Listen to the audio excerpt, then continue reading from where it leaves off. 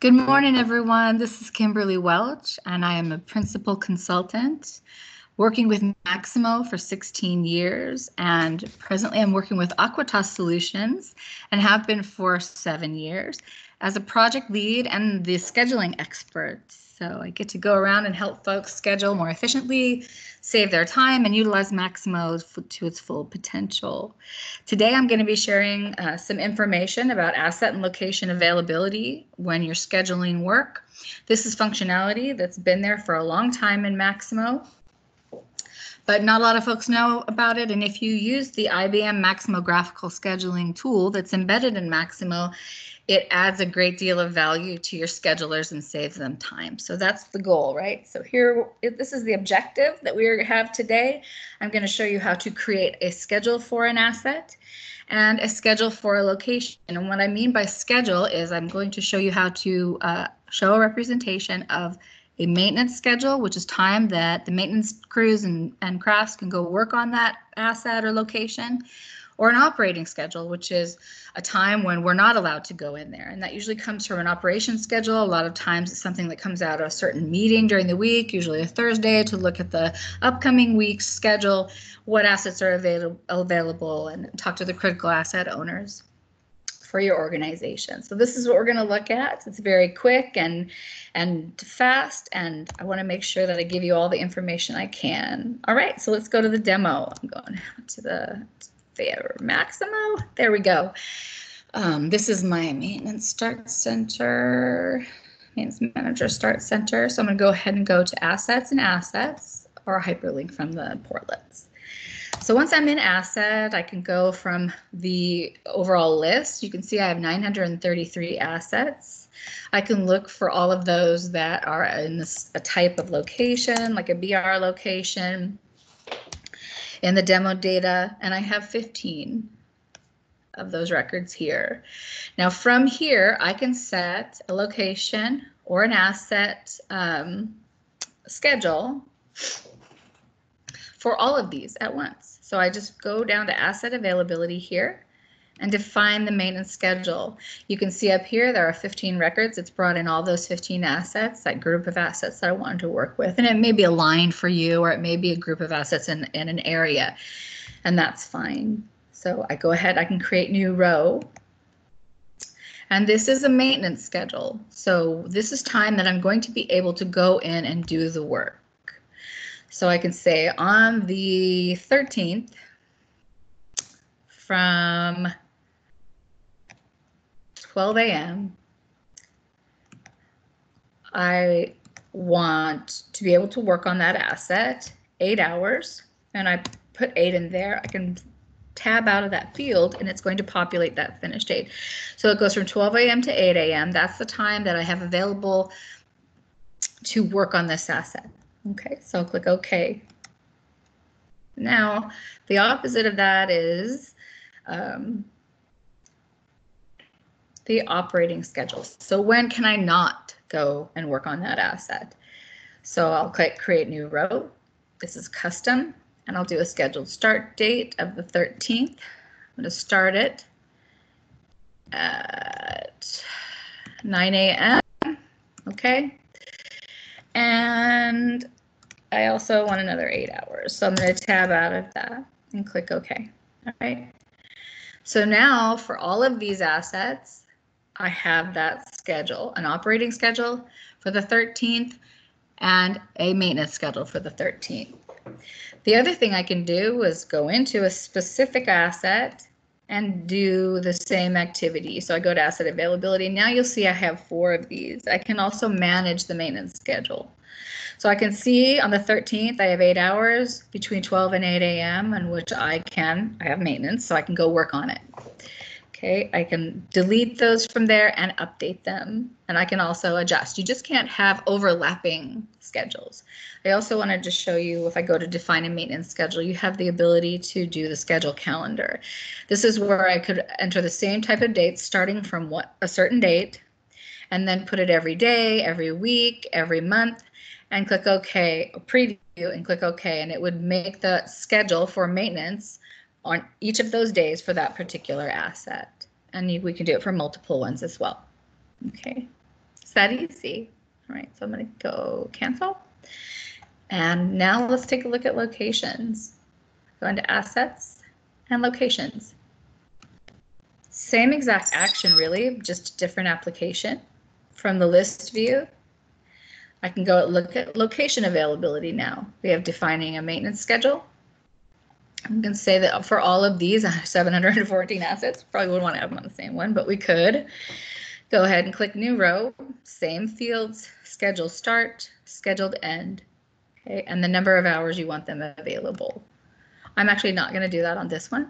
I'm going to go into it, but you can do a define an operating schedule as well from here. So we'll go into BR locations again, and let's go down to 430. I think is the one I wanted to take a look at. From within the location, same rules apply, same functionality, and just different dialogues names really. So we go down to the bottom. There's location availability, and I can manage a maintenance schedule for this. Okay, I see on the 6th I do have maintenance hours available. Again, maintenance schedule, so I can do a new row and create one for the 13th. Okay, and we're going to do that actually again 12 a.m. okay, and 7 hours this time. All right, and it's populated that schedule end, and click OK. So now I have schedules for both of those weeks that I have availability of that for that asset. I would then go in and define an operational schedule, the time that I cannot work on this asset. So do a new row, and on the 13th this time I'm going to say we're going from 12 seeing I'm going too fast, sorry, 12 p.m. okay, and 7 hours is not going to be available in the evening. Tab over and that will populate. Good. And I just checked the dates. Awesome. There they are.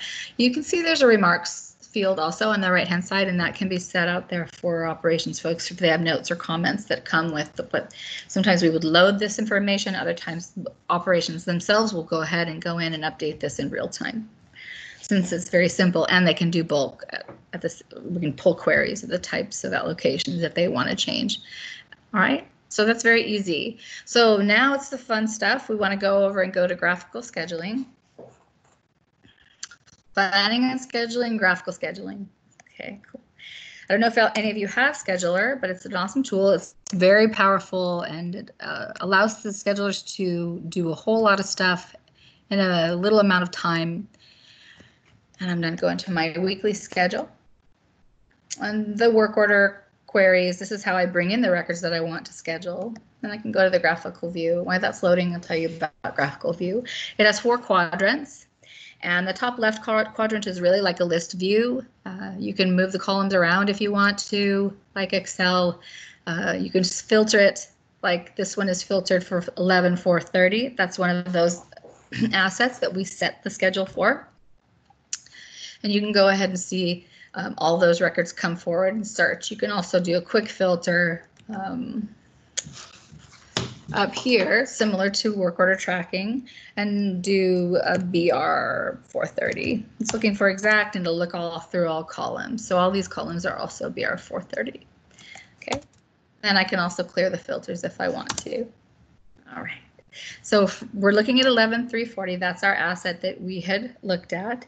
And now, and first let me say, actually, before I move on, the goal of Scheduler is to see all the work orders, to see the crafts and crews that are planned up here, and they're visible. To the right, you'll see the yellow, which is the availability in hours, and then blue is those hours needed to accomplish the work above. These are the graphical representation of these work orders, these durations, and all the information there. This is representing that work order. So it's very holistic. It brings everything together, and changes can be made very quickly. When you right-click on one of those work bars and you select Other Availability, then we start to see the asset and location and the limitations that we have for this work.